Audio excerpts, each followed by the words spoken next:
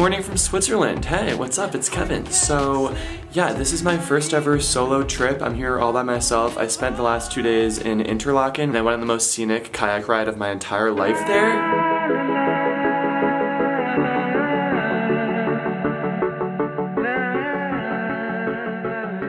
I also paraglided off a mountain, which is on the top of my abroad bucket list. I knew that I wanted to do that when I went out here, and I finally did it, and it was as sick as I thought it would be.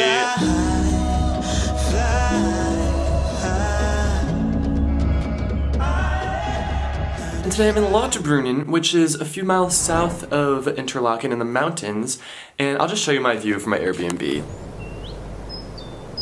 So pretty scenic. I'm about to embark on a hike because I want to find this. Found it in the book that's at my Airbnb. It's Route 42 I have to take. You know, I'm gonna show you on the map.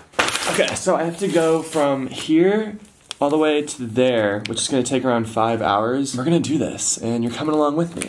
This is the start to my 5-hour hike through the Alps, and I don't even know how I'm even here right now. It's actually insane.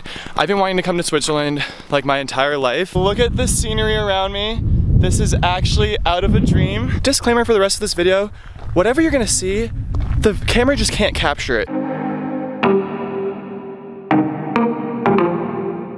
So just a little update, I don't think I'm on the right trail. I think I'm on a different one now, which is a little alarming considering I don't know how to get back from the trail that I'm now on. Because I know that I'm not on the 42 anymore because I just saw a sign that said 30 something. I'm just gonna roll with it and see where it takes me. Yeah, let's just hope I can find my way back. I know this is gonna turn into a I got lost in Switzerland video, but you know what, I'm okay with that. And it's just part of the adventure. So I'm now entering treacherous territory, hoping not to fall because I'm wearing Adidas shoes. They're not meant for hiking.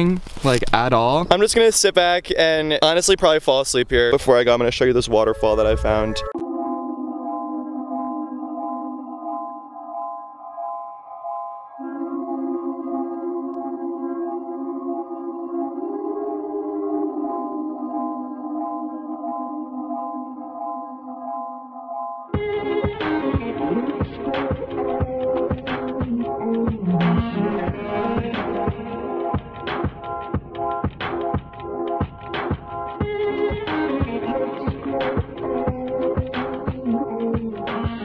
I don't know where I am, but you know what? I really wanted to get lost here. One of my things in Switzerland, what I wanted to do is just get lost in the woods, and I'm accomplishing that right now.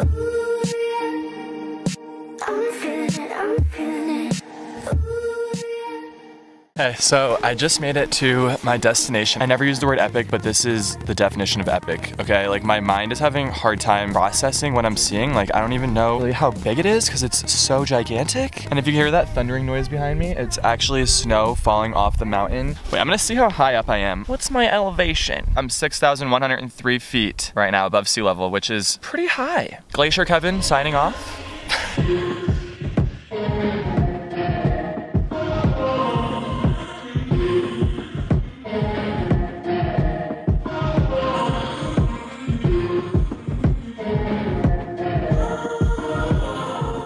Another update from Switzerland. My phone just died. It's starting to get dark. I actually also ran out of water too, which is great. I'm gonna start walking back because I think that's the smart thing to do. If I was with somebody, we probably would have been already walking back hours ago because I just don't think of time ever. So yeah, let's hope I get back before the wolves come out. Okay, so I just came across a train.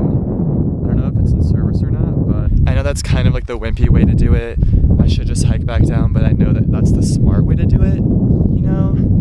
Just I'm going off my instinct. I shouldn't just walk down aimlessly because I just don't even know how I got up here, you know? Okay, so this is future Kevin on a future hike, and I just saw exactly where I was sitting in front of the glacier, and I just wanted to show you because it's actually insane. So that's where I was, right over there, that's the train station, and that's the glacier. Future Kevin signing off. Ever feel like you're alone when you're lost but you're already home? Lie awake 'cause you can't dream without it. So I just got back, I'm about to go to bed, but I just want to say thanks for watching and joining this hike with me today. Hope you enjoyed it. I really enjoyed it. If you couldn't tell, I literally cried. Okay, so I'm about to be really cheesy right now, but I'm literally tearing up. Before I went abroad, I told myself I wanted to find like places that were just unimaginable to me, and this is definitely one of those places that I could not even believe that was real until I was here, you know? So it just was a great day. Also, I really recommend traveling alone. This is kind of out of my comfort zone, going places alone. I usually need someone to like order with me when I go get food somewhere. I'm that dependent on people, but I never once felt lonely throughout this trip. I kind of wanted to come here alone just because I knew that I'd want to do my own thing and I wouldn't want to be on other people's schedules. It's just nice to be able to be on your own time and do what you want. I highly recommend doing this. I'm definitely going to do this again one day. I now know that I am capable of traveling alone and figuring stuff out. If I could figure out the trains and planes and all the transportation and stuff, you can do that. I am not the best with that kind of stuff, but this was a test and I survived and I made it. So if you want to keep up with my abroad travels, you can follow me on Insta at Kevin Jorniak. It's a really good time over there. And yeah, I'll see you guys next time. My arm hurts from holding the camera. So I just decided to change my flight. I am supposed to leave tonight at 5, which would mean I have to go to the airport pretty soon, which I'm not about that. So I think I'm just gonna go home tomorrow so I have an extra day. Why would I leave this right now if I have the option to change it, you know? And it's confirmed.